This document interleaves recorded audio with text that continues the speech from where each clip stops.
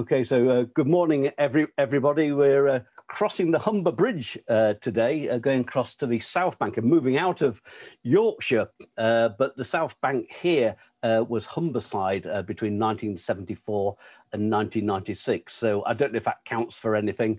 And today it's North Lincolnshire, so part of Lincolnshire, back where it belongs. I only came across Barton upon Humber earlier this year when I decided to cross the Humber Bridge to see what was at the other side. It might make a bit more than the talk this morning, but we'll see how we go on, because there's actually a lot to see in this small place. And I don't know how many of you have been to see it before, but if you haven't, you'll probably be quite surprised and maybe want to spend £3 crossing the bridge there and back to have a look at it. So let's have a look at the sort of geology of it.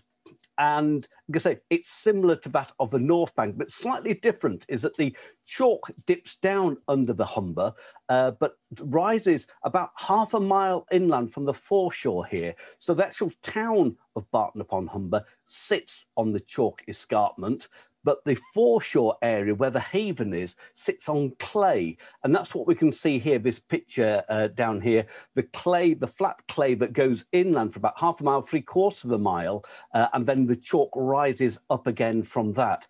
These are some ings or ponds, and they were dug during the sort of 18th, 19th, and up until really 1959. They dug the clay here for the brick and tile industry. So we'll be able to look at that a little later on. And it also accounts for when I mentioned last week, when we look at the Humber Bridge, is that because of the deeper depth of clay this end, is that the southern tower of the Humber Bridge is piled down 115 feet, whereas at the northern end, it's just 26 foot into the riverbank before it reaches the chalk. So that's the sort of difference you see, this great sort of swathe of clay at this end as well. It was sort of first sort of probably associated with early man. They found lots of bits and pieces on the chalk, and I mentioned some of that a little later on. But it was really the Romans who came here. They built the road from Lincoln to Wintringham, which is about 7 miles to the west of Barton upon Humber, and they crossed there to Brough on the northern bank. That's today, that's the A15. The A15 sort of been rerouted now and actually goes over the Humber Bridge. But they built a road from the Ermine Street across to Barton, largely because it's got a haven there, which is like a small inlet. And because of the muddy conditions on the bank, that was the nearest sort of haven to it on the south bank of the Humber. So that's really sort of the Romans came in here and started using that inlet. And it's really been used ever since, really from that photograph right at the very beginning. And because it became quite a popular port to disgorge goods and things like that. But with the founding of Hull, then it sort of lost that impetus and really then became a satellite from Hull, with a ferry going between Hull and Barton upon Humber right through to about 1851, and then ceased altogether. So it sort of fell into a bit of a backwater since then. And really not until the 1990s we will see that a lot of industry started to locate in this area. So, really, when the opening of the Humber Bridge in 1981, it started to grow again. So let's have a quick look at the area we're going to have a look at. I'm coming here across the Humber Bridge, opened in 1981.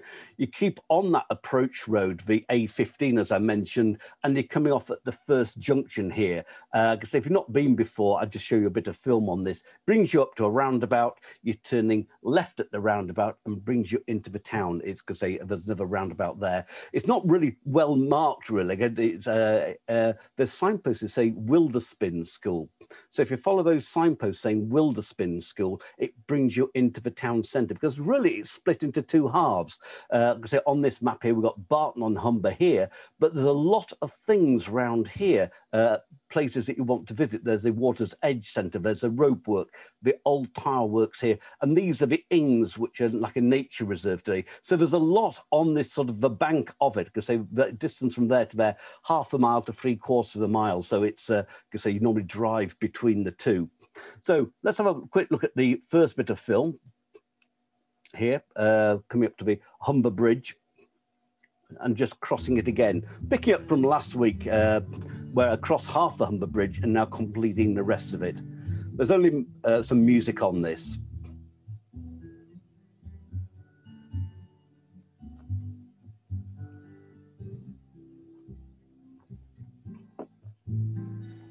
So that's the tower there that's piled 115 feet deep into the bank. I think I mentioned last week, the carriageway is about 100 foot above the water level. Over here, that's the haven there. And then over this side, you can see a brick chimney there. That's the old tile works as well, which we'll be visiting later on. And the town of Barton on Humber is over in this area. You can just see how it rises up slightly. So that's really the start of the chalk of the Lincolnshire Wolds there.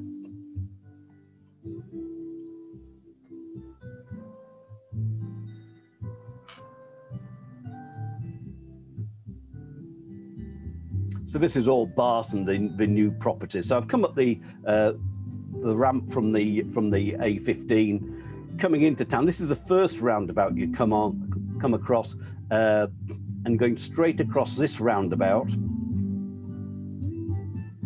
going to say it's mostly modern housing, this side, but you'd be very surprised when you have to get into the town centre. It's mostly Georgian and Victorian housing. It's a very pretty town centre. So coming down to the second roundabout, I'm at the edge of a town centre. It's in like an H shape. So the road there coming down from the right is one of the legs of the H. And this here is bringing me into the middle of the high street. It's where this this pub is here. I think it's the Red Lion. The high street then curves around and goes down towards the haven itself. But here we're actually going to start into the town properly itself. So just a map of the town. So I'm at point A just here, so just by that pub, the Red Lion, coming into the high street round here. And then I'm looking at a gathering of buildings around here called Queen Street. And there's quite a lot of things to see there. Coming along and towards the end, I think it's called Burgate, we've got two churches. They're really within 1,000 feet of one another. There's St. Mary's there, I've marked up, and St. Peter's here where that red dot is. Then I'm coming down the town to Baysgarth House, which is also a museum, and this large park of 30 acres that it's set in.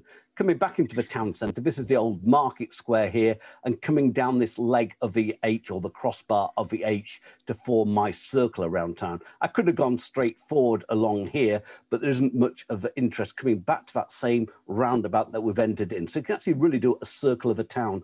But this street here, George Street, is one of the main shopping streets as well. So they tend to be on that H across here. So let's have a look at the town centre itself. Like I said, the first part of it coming in on that little roundabout to the, is it the old Red? Yeah, the Red Lion Hotel, start of the High Street. And it's behind me, the High Street continues and then turns into a road called Fleetgate.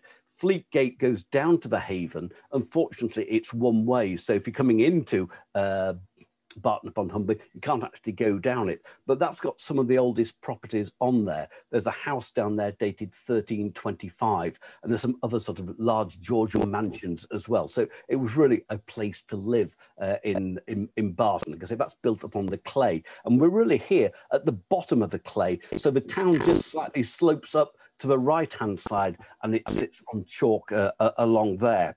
Has a population of around about 11,000 people today. Its biggest employer is Wren Kitchens. They employ 5,000 people in total in Yorkshire. They tend to have a couple of factories here. They have one out at Howden. So they manufacture those fitted kitchens. They're the largest fitted kitchen manufacturer in Britain.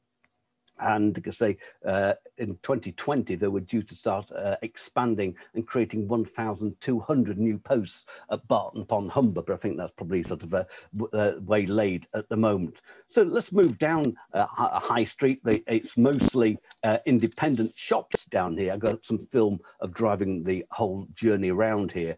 And then we're coming to this junction here, and to the left-hand side is Queen Street. So that's quite an important one to go down. I don't actually drive down there because it's hard work to get back. So I've done a circle in the car so it's easier to see. This place here at the junction of Queen Street is the Oddfellows Hall. So it's this very large building. The Oddfellows were a self-help sort of friendly society actually formed in Manchester in 1810 in the Rope Makers pub over there. And it's one of those things where you paid in weekly as a subscription into that, and it would pay you out in ill health and at other times as well. But part of its ethos is a social side to it as well. And so they built this hall here in 1864 because it was illegal, this sort of self-help group until 1851. I think that the government saw it as being sort of a union type of thing, which it wasn't at all. It was more of a social type thing. And that's why it was probably built these Oddfellows Hall here. This is probably the largest one I've seen because they dated in 1864. It lasted until 1911 as an Oddfellows club, and then became the first cinema in Barton upon Humber, and then became other things since then. It's been a roller skating rink. I think it's been a nightclub as well.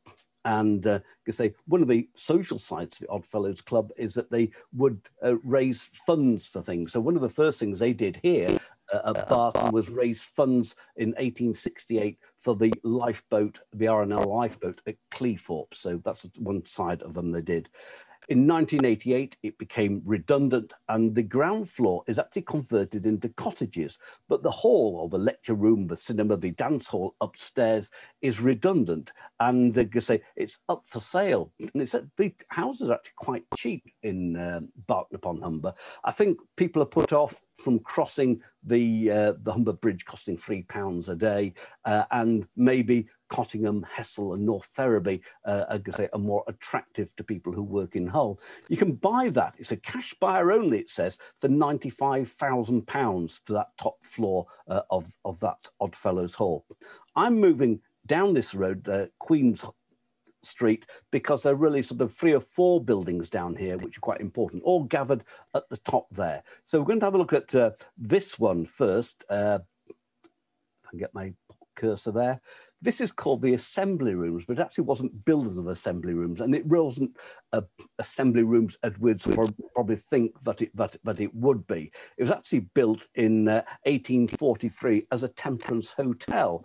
So that's what they served on the ground floor, and they sort of had a lecture hall on the first floor up there. In 1903, it was sold off, and the churches in the town bought this really as a church hall, and it lasted like that until 1976, when it passed to the local Barton upon Humber council, and it sort of remains in that ownership today. They have a not-for-profit organisation called CHAMP, Community Heritage Arts and Media Project, that help run facilities in the town. So they're sort of a not-for-profit organisation that have taken over the running of these buildings that otherwise might not have been run by other groups. We'll see the museum is also run by them. So that's the assembly rooms on one side, still in use today for weddings and other types of things. Straight opposite it, although it says Salvation Army on it today, this was built as a primitive Methodist chapel in 1867. Closed as such in 1961, and then became the Salvation Army and has remained that way ever since. I understand that the inside still has its great balcony up on the inside. The rear of it has now been sold off as an extension to that, and that belongs to the Wilderspin School that is next door. So let's talking about that, let's have a look at this school. And like I say, you go in there and the brown tourist signs do say Wilderspin School on it. It meant nothing to me at all. But this school was built in 1844 to a design by a chap called Samuel Wildersping. And it then became a national school, but it's open as a museum, so you can go and have a look inside of this as well. Wasn't the only school on this street. Just below here in these trees is another building that was a charity school that was built in 1831 and later became a British school, an interdenominational school, and that closed in 1858. Largely probably the success of this school here is that they couldn't keep the children at the charity school. Maybe there's a bit of a stigma attached to that. So this school is open, and like I say, it's a museum in this building here, and in this building down there, it's a cafe down there. So we can have a look at that. But a bit about Samuel Wildersping. He was born in London in 1791. And he was homeschooled by his parents. And now, I think at the age of 8, they decided to send him off to school. And he was only there a few months when they pulled him out. And I'm thinking they didn't want him to learn by rote when everybody had to chant, things like that, because it was actually holding his education back. In fact, it was in advance of those. So he came back to home and to be learned by his parents then. And they were sort of business people, so that had some sort of money behind them to sort of, I guess, employ a governess or something like that to teach him. And that sort of education by his parents then led him to, in 1820, to open his own school in London to begin with. And he was really then became an educationalist after that, of infants, really from 3 to 7 years old or somewhere in that things. And he really had 4 rules. The first one being, probably very apt today, but children are properly fed, being one of them. I guess it's, if you didn't want hungry children in the school, they'd be disruptive. The second one was everything had to be simply explained to them in their own language. So it wasn't sort of beyond their means of comprehension, and not to overdo everything. So, and this probably leads into point 4, but he said that exercise and play was vital and it should be regularly done throughout a teaching day. And so this, he said here, a moderate amount of singing, alternating with the usual motions and evolutions in the classroom, and the unfettered freedom of the playground. So he's really credited with the invention of the playground. And it's said that children at this school would spend around about half a day outside in the playground. And that's sort of thing you can see if you go into the museum. He only taught here for 6 years, because he never taught full-time either, because he's credited with establishing around 2,000 of his schools around Britain. But this is the only one that exists today. That's why it's been kept as a museum. He also founded a Wilderspin school in Leeds as well, but I've tried to research where that was and I've no idea where it is, because the other one probably turned into national schools later on and then into normal primary schools. So this is a traditional classroom that they've kept in the museum to what it would have been like in the 30s or the 40s. It's something where the older children would have progressed to, i.e. age 8 above, till they left school at those days in age 12. But the main hall, the classroom here, because they had around about 150 infants in this hall here. So it must have been terrible. That's probably why I wanted them outside most of the time. But you can see here, I'm up on those like a rake stage up here, or he called it a step teaching gallery. The children would sit on here in the rows, and he would teach from down there, or the teacher would teach from down there. And then the other activities would be based around here. We've got letters of the alphabet on here that they'd have to copy and learn words from. I was quite amused by the letter Q, because it didn't stand for quiet or anything like that, which you might imagine, but it stood for quince.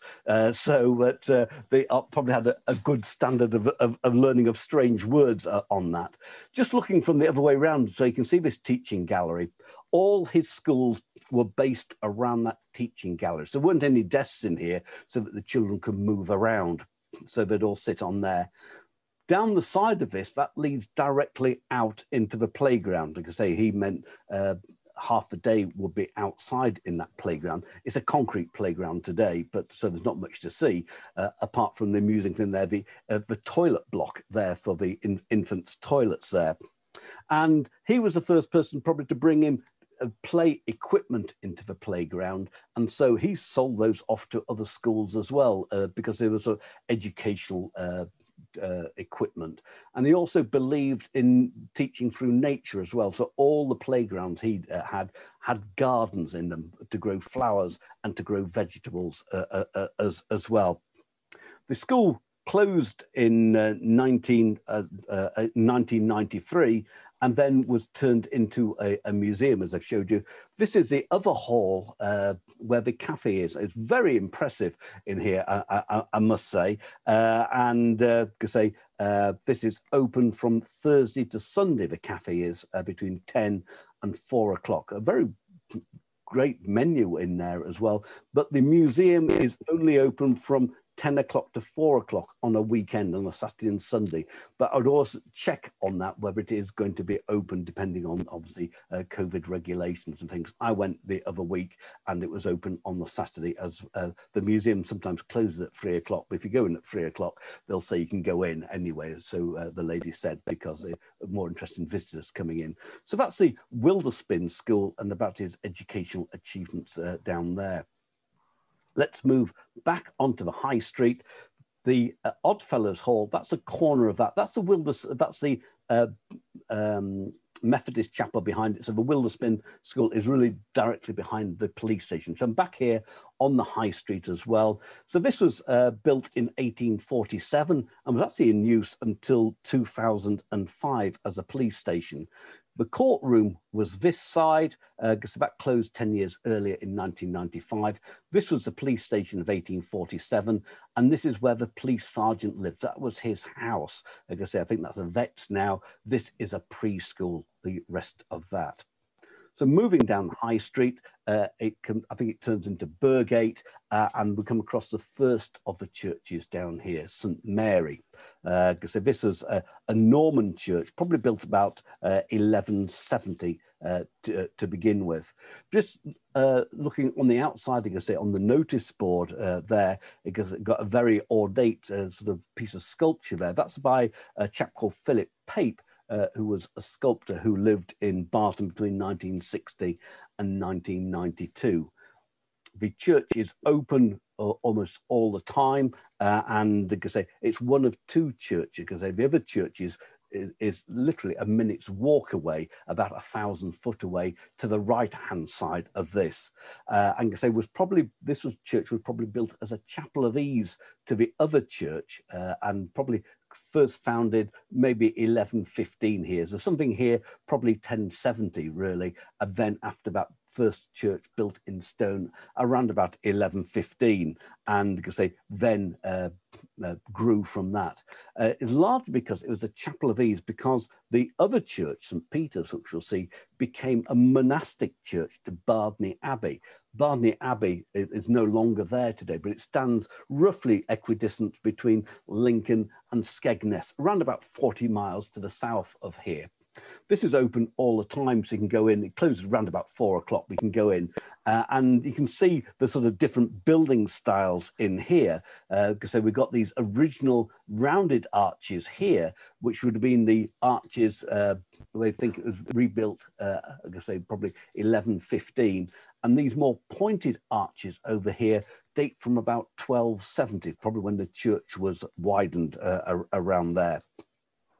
What's unusual about it, you'll notice that it's made from limestone. It's not built from the local chalk because it's such a poor building material. This limestone here has come from the Tadcaster quarry, from which York Minster was built, as well as Beverley Minster as well. So this was brought down the wharf into the River Ouse and then offloaded onto the haven here and brought up to build this church. So you can see how important this church was. Some of the other stones actually come from Purbeck in Dorset, so that must have come up the coast as well. That was probably used in the 1270s. Most of these on the columns down here, that's sort of Purbeck stone around there, whereas we see the more rounded columns on this side, the more earlier one. And because they looking down there, just at the chancel, that was because they added in the 15th century. There's quite a few side chapels as well. There's one here as well, but there's nothing of great interest because the Victorians tiled over the floor because there were some 15th century tombs there, but they were brass plates they had there were all prized off during the sort of the Puritans coming along there as well. So there wasn't much to see. So there's no wall monuments or anything like that inside. So just beyond the back of the church and in between the two churches, so this is St Mary's. This is called, was a stream-fed pond. I took this in August on my first visit there, and it's completely dried up. So there's natural springs that come out, because this is where the sort of chalk meets the clay here. So that's why we could hear, but because in a dry month of the August, obviously the springs don't feed into the pond at all, so it's dried up. It's said that St Chad, the monk, baptized people here in 669 AD because he founded a monastery at Barrow upon Humber. Barrow upon Humber is about 3 miles eastwards of here. So we found him up in the, coming down from Lindisfarne, then coming into sort of Yorkshire, and then obviously down into Lincolnshire as well.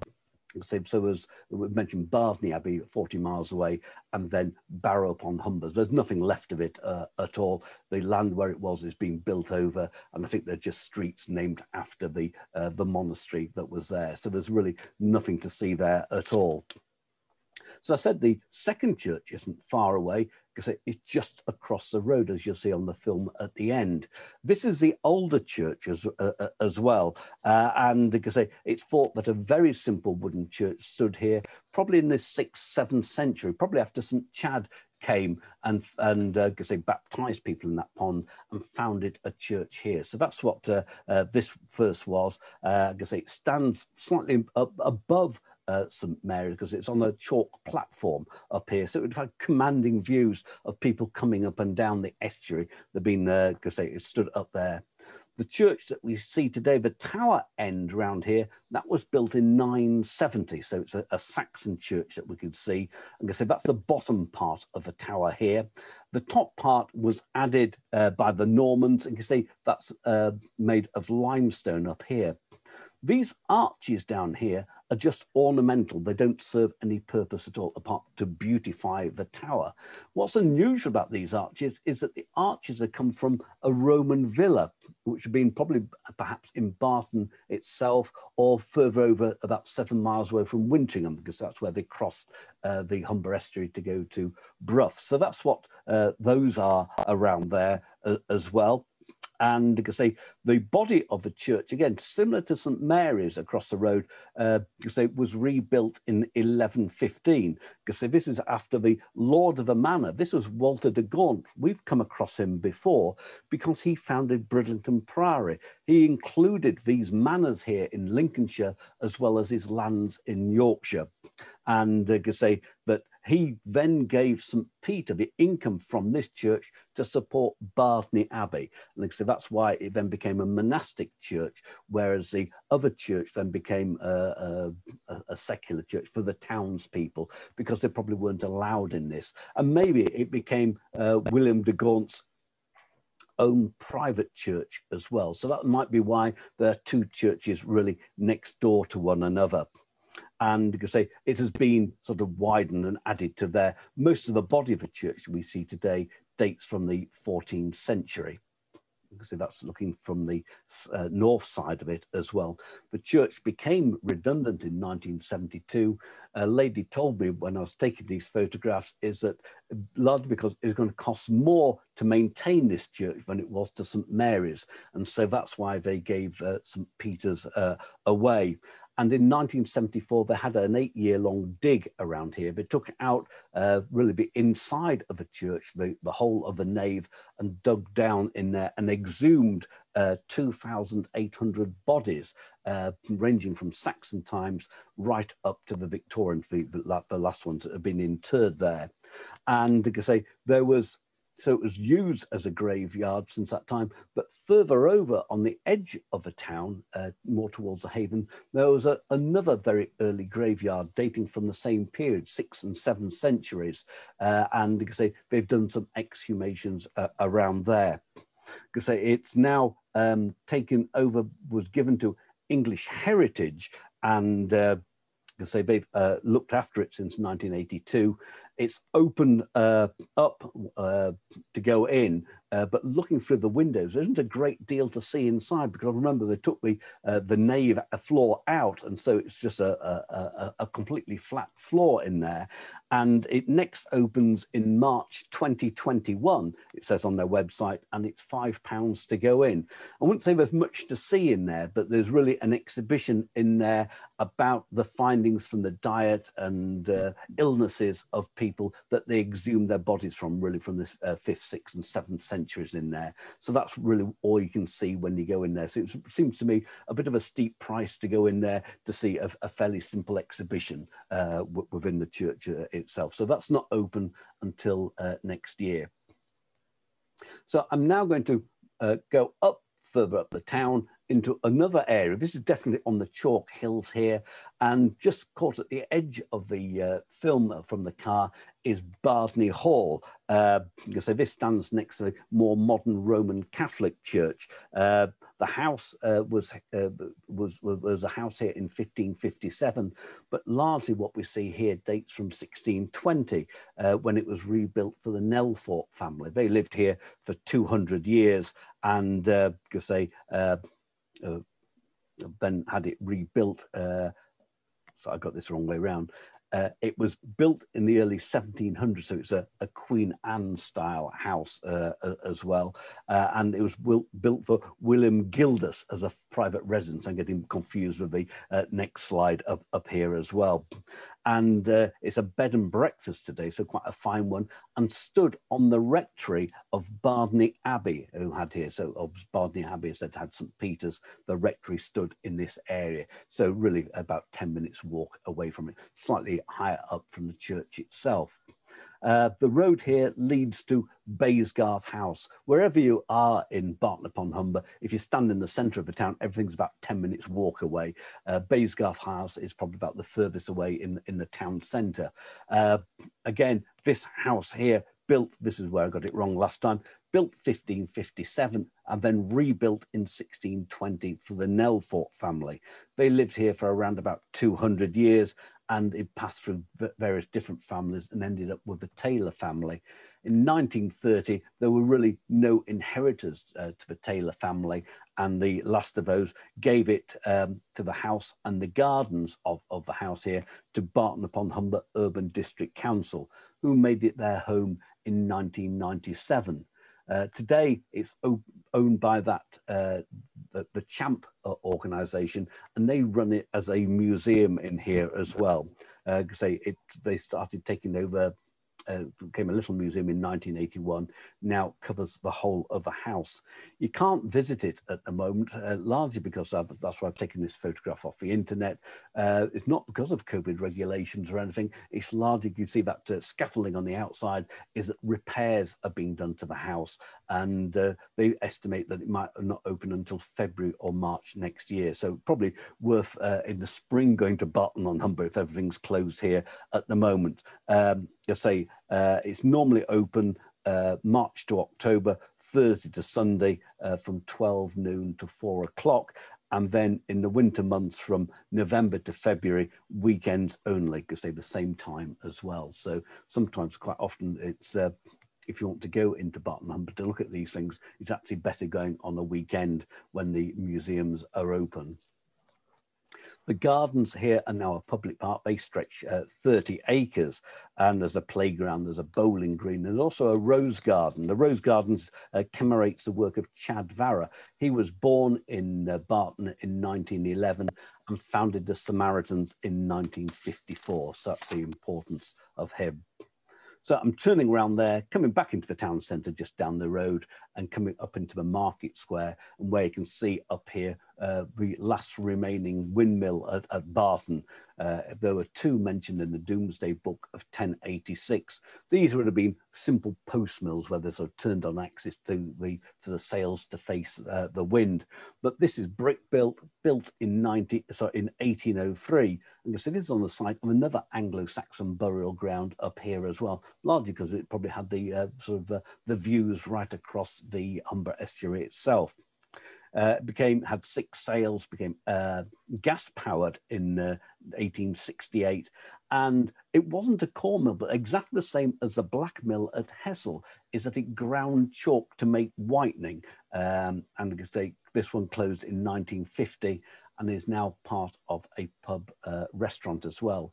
I understand from not having been in there is that all the machinery is still inside that mill. So you can see that if you go into that pub itself. That's the marketplace. There's no market taking place here anymore. So unfortunately, because they quite fine buildings around it, quite a few pubs. That's the George Hotel there. Just looking down there, that's George Street. This is really the cross of the H where it links in with the High Street at the bottom.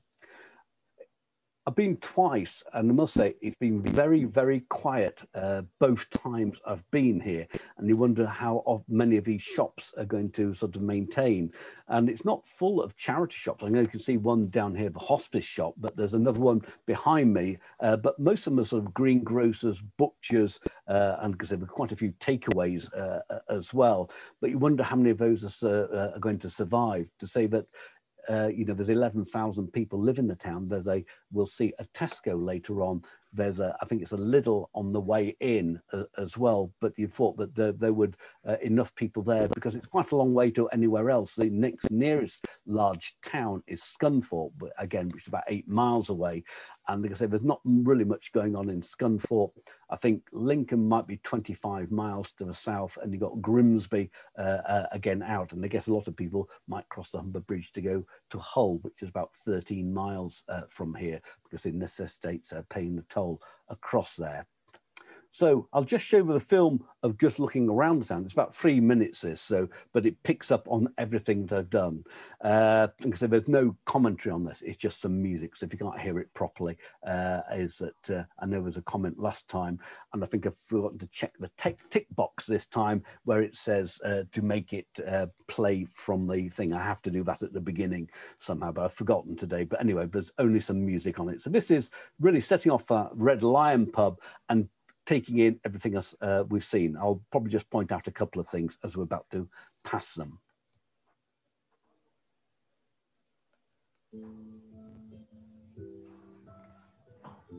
They say people live right up into the town centre. Lots of houses here. And they say most of them, I guess they're all built of brick, of course, because it being on clay. But lovely housing stock and all different sort of styles as well. There's the odd modern house in them, but not that many. So this is the Oddfellows Hall I was talking about, and that's Queen Street going down there to the Wilderspin School. You see the brown sign there. The police station there. Coming in from the right, that's that street I just ended on. You see lovely blocks of Georgian houses along here. Onto Burgate. This is St Mary's Church. The entrance is just by these trees here. So that's that signage there with the sculpture in it. I am going to turn right, but will take us up. But first going to turn left to show you where St Peter's Church is. One entrance to St Peter's is there. You can walk up to it from there. The pond here that stands between the two churches, you can see St Peter's there. I'm just going around this roundabout here. You just can't quite see the pond area, but that's there. And I must say, this is the narrowest bit of road I've ever had to get through when someone's parked right up to that tree. And that's St Peter's Church. So you can see the distance between them. You can see very close together. You can see the mound that it sits on as well, whereas the other one sits slightly lower down.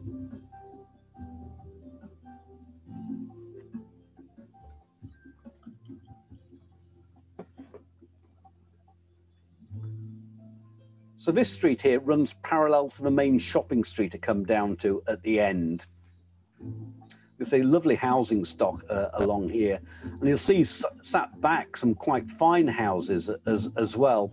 That's the one that Priestgate that leads into the town. That house there, there's a lovely Georgian house.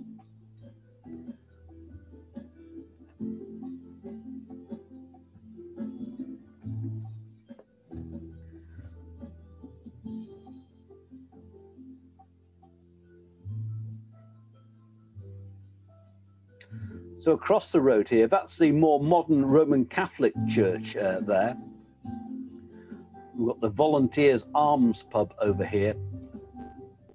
So this is leading up to Baysgarth House. Then that fine bed and breakfast is just that property there on the corner. And so the entrance to Baysgarth House, a bit awkward coming through these gates over here.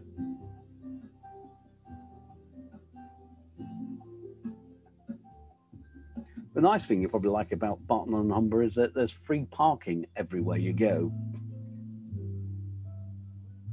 So this is the entrance to the museum, as they close until next year. The parkland behind it, the rose garden to Chadfarra. So coming back down to that junction, I had trouble crossing those two bits of film there. Turning left onto the Market Street, the windmill up there.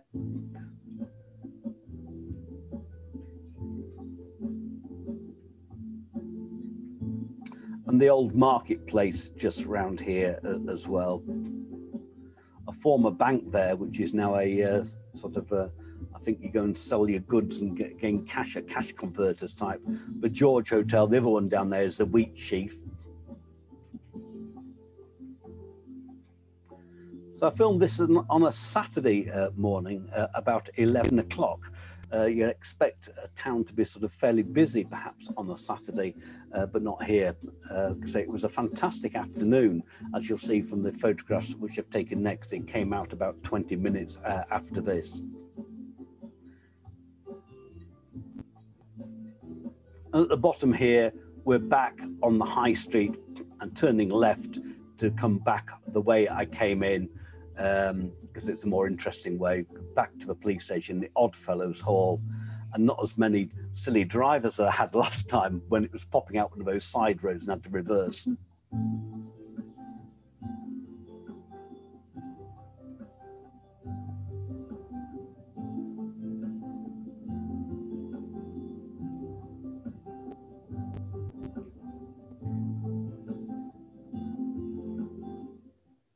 So that's Barton on Humber for you. So let's look at the second part of Barton, and going about half a mile, 3/4 of a mile down the road to Barton Haven. So it's best to drive down here. Here you can see the Humber Bridge there and the approach road coming up into town. That's the little roundabout I came to at the beginning and really coming back to at the end of that piece of film. And then coming back where the Castledyke Primary School is, that was the site of the 5th and 6th, 7th century burial ground as well. You'll also see here that there's a railway station sign as well. The line terminates here. It was built in 1849. It was meant to go across to this other side as well, but was never built. And they say it's a cumulative rail line, as they call it today, since 2007. It goes from Barton here all the way to Cleethorpes, about 22 3/4 miles away. Its importance of it being built was that it went to New Holland. New Holland became important largely because of people from Hull coming across on the ferry to New Holland. They could get on this railway line, so this was just like a branch line that came down to Barton, but they could get on that line there, and you could go from the junction at New Holland, you could go through Sheffield to Manchester, and it was quicker going that way than it was going from Hull maybe into Doncaster or Hull to Leeds, and then having to change trains to another provider in the Victorian times in order to get to Manchester. But on this side here, it was all the same railway company, and it was a railway company that owned the ferry that went from Hull to New Holland as well. So that was important on there. It's amazing that actually this line runs today still down here, but it must have been seen important in the 1960s, and it still remains today, because the services are infrequent. During the day, there's one train every 2 hours into Barton and Humber, and you better get off if you want to get the connecting trains going down to Lincoln or into Sheffield, getting off at New Holland and then changing there, although there might be a direct service from Barton itself, but it largely runs along the South Bank, and there's lots of little stations along the line as well. Barrow upon Humber being the next one, 3 miles away. So looking down here, looking at various things down here, I'm going to the rope walk. I'm showing a bit of film just after I talked about this because it's in the car park of Tesco, and when you go in there, you're thinking there can't be an art gallery in the car park of Tesco, but there is. And then behind that, there's the Water's Edge Country Park and Visitor Centre, because they can continue on the road round here, and that brings you into that free car park down there. From there, you can walk along the underneath the Humber Bridge here, although you can drive along this road here and go to the Old Tile Works, which is a visitor centre. Then next along the next road down goes to the Farrings visitor centre along here. And then you can actually drive to the very end, which I've done, and the metalled road turns into a dirt track. But there is a car park at Chowderness and great views across to North Ferriby. You can also walk right the way along here. That's part of a long distance footpath called the Viking Way, or from the visitor centre here. You can see the dotted line here that goes all along there, and you can walk on that frontage to Immingham and then all the way around to Cleethorpes as well. Just picking up this one here, it says William Blythe there. He's that's still a brickworks and tile works that operates today. The William Blythe owns the old tile works as well, but there's no production at the old tile works. All the production is down here on that side, but you can see the chimney of it when you're at the Water's Edge Visitor Centre. So I'm just going to show you, if you're going to do this in two parts, is that to go from the town to the haven, that's a little bit that comes in here, this is how you get to it. So I'm back at that small roundabout that leads into the high street. But this time it takes you off to the left this time. So I'm really skirting round the outside of the town centre here.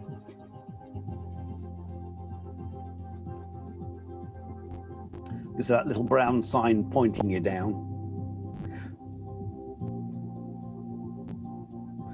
That's Fleetgate there that I was mentioning about. That's the oldest street with the house dating 1332 down it. And also some very large Georgian houses as well down there. So that was probably the first iteration of Barton upon Humber. The school here, that's Castle Dyke School.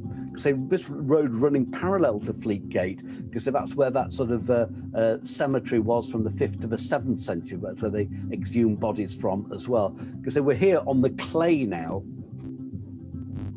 How flat it is.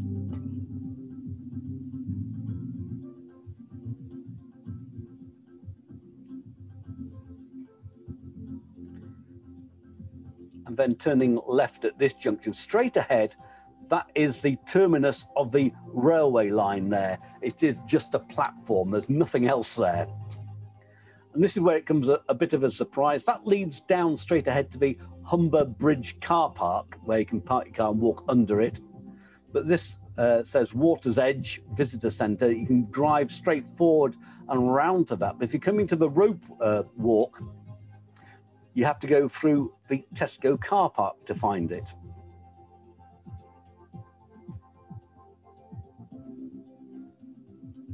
I've come skirting around the outside large because of the amount of cars that reverse in the centre of the car park. This hairdressing salon was also part of the rope works as well. I think it was where they offloaded goods, as you can see there, from boats that could pull up alongside the rope walk.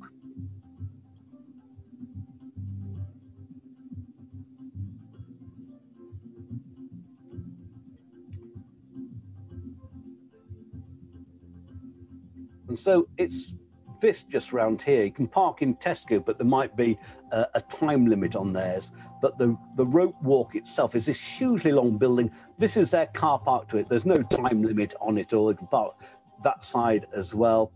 You see, this part up to here is the gallery and cafe. The rest of that is called the Rope Hall, and because there's some small businesses in there. So let's have a look at the rope walk itself. It was founded in 1767 by the Hall family. They owned boats over in Hull, and so they were like a shipping family as well. And because ships required huge amounts of rope in those days, and they decided that they would establish the rope factory here, largely because they're already growing flax down here for linen, because they wanted to make them into sails for the windmills around here. That's why I mentioned the windmill higher up there. And so they already had the skills down here. So in 1767, they opened this up, and 1800s, then it became a major concern. Even when it closed in the 1989, they're still employing 130 people at the rope walk itself. And so they're making them for the sailing industry, for whale boats, and also for the Navy as well. It grew so big is that they couldn't grow enough flax locally, so they're importing that as well, really from sort of Northern Europe into here. Came steam driven in 1851, and in the 1890s they expanded into wire because of the building of the metal ships in that period as well. Largely making it for the shipping industry of up Beverley, where they're making these sort of boats that could go out to the Arctic up there. So the necessity of using wire for the ropes. And from the 1900s, the ropes here were marketed under the Hallmark brand. In the 1950s, they had to move with the times and went into synthetic ropes alongside the natural fiber ropes as well. 1986, the Hall family sold it off, and it was bought by Barton in 1989. They make steel ropes, so are based, or might still be based, over in Doncaster, but maybe they want to get rid of the competition. They bought it in 1989 and closed the works immediately with a loss of 130 jobs. It's an enormous works as well. It's about a quarter of a mile long. It's 1,312 feet long. Largely, it needed to be very long because they stretched these ropes as well. They could stretch them to about 870 feet because they needed the tension in that, because obviously you didn't want it to, a fisherman to suddenly use it and then, whoa, you know, going from 20 foot to sort of 70 foot wouldn't be any good. So that's the reason for matting the fibers together up there as well. And this second part of it is called the Ropery Hall. And again, it's a not-for-profit organisation run this, and there's a cookery school in there, there's other craft workshops in there, and there's also a theatre in there as well that can hold a few hundred people in there. So it's that's why we've got this gate across here to cut the Ropery Hall off from the other part that we're going to go and have a look in. But there's a public right of way, because I'm going to walk down here and then go look at the Water's Edge Visitor Centre. But if you go inside the rope walk here, is that it opened as a gallery in the year 2000, and so alongside here we've got down here we've got a history of rope manufacture and how ropes are made. When you first go in the top door, because of COVID regulation, it's on a one-way system now. There's a gallery, a large square gallery up there, which has some photographs of the Humber in it when I was there. There's a cafe there as well. Then you come down the side here and it brings you into a series of sort of 3 or 4 different rooms. One of them's got sort of more art creations on display or exhibited, and that's what's down there at the moment. I think this lady's made them out of found materials along the Humber itself. Another room has sort of silverware made by local artists. There's quite a lot of fine pottery as well, mugs, plates and things like that, and sculpture out of pottery as well, largely because due to the clay industry still operating around here. So that's what you can see in there. Like I say, there's a cafe there as well.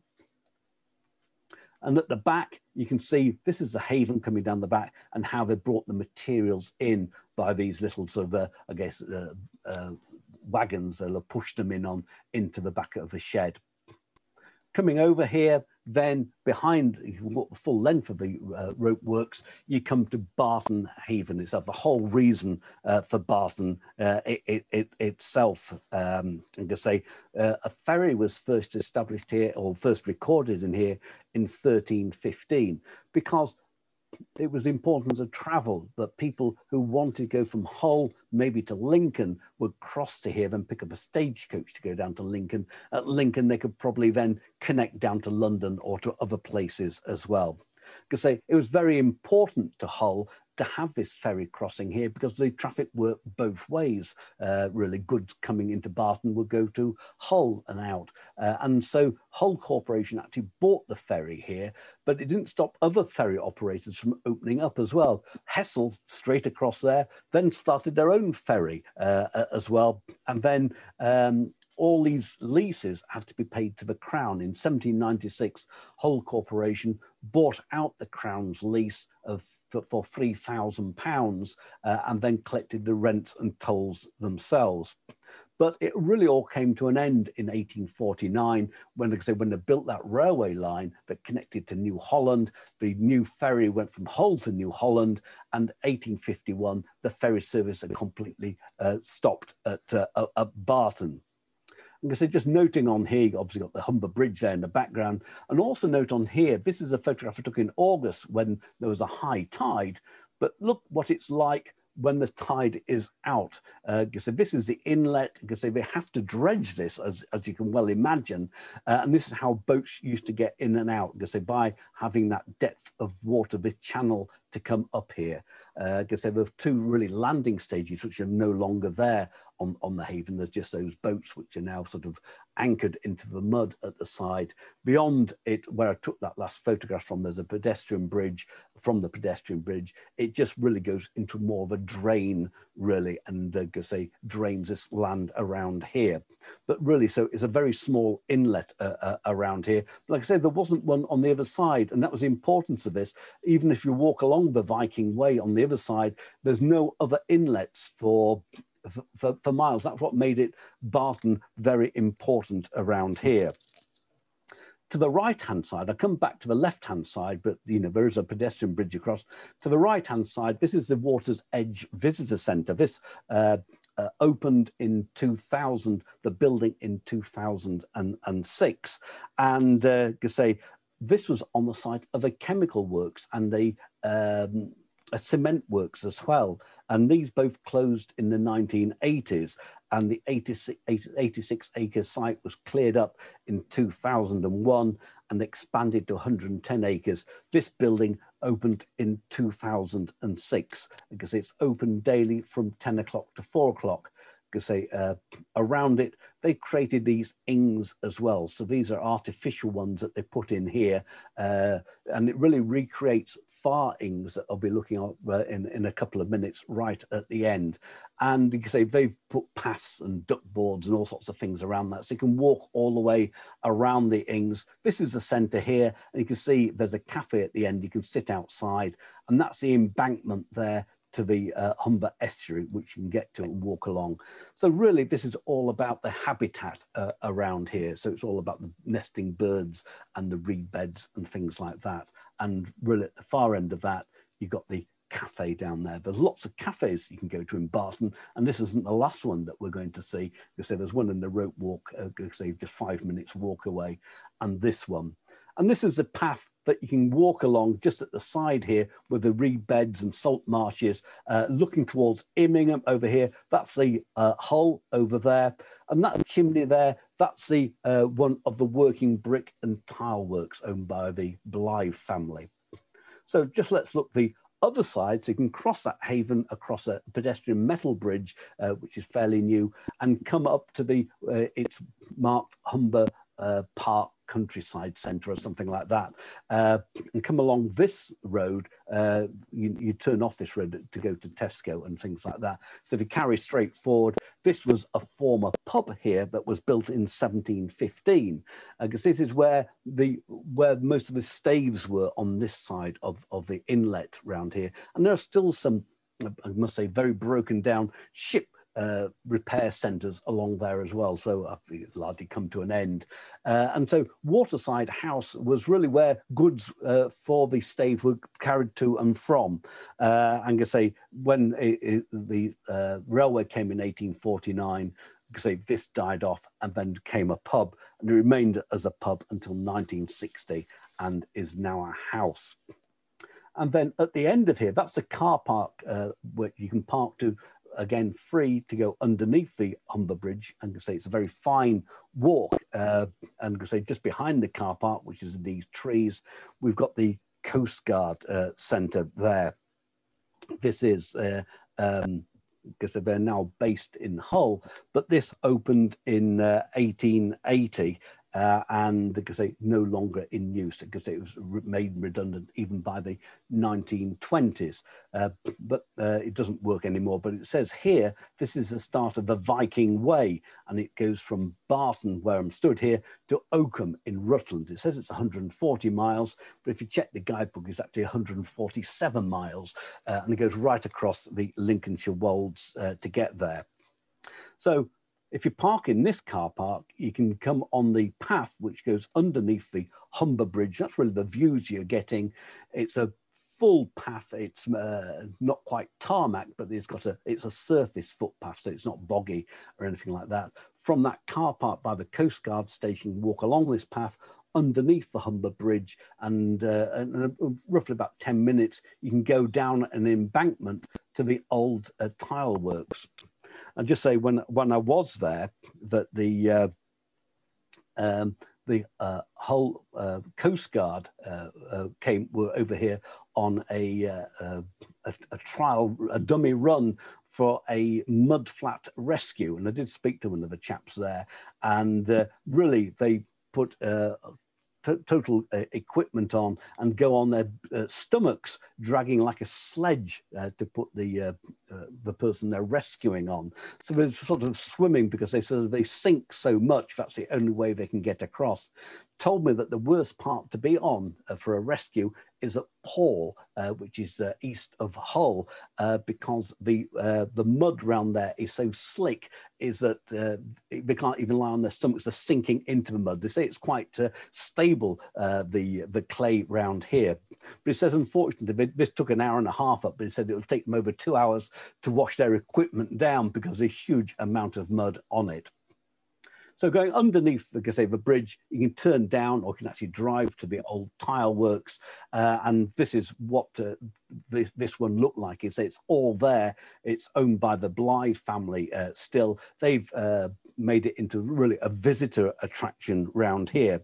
It opened in 1840 to begin with, but really took off in the 1850s because brick until then was seen as to show off, because most houses were built in local stone. And if you were a landowner, you wanted to show off you had wealth, that you could afford to build in brick. And therefore, the government put a brick tax on. They repealed that in 1850.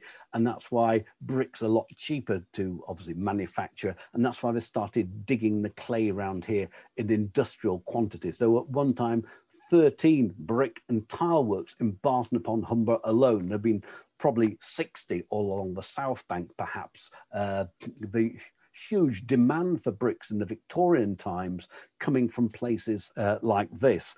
And they were digging the clay and the pits just beyond here, which are now the ings. So you can wander around here. That's it opened in 2013, this area did. So they've actually built a cafe come restaurant over there, and you can wander around the old brickworks and see inside the drying kilns here.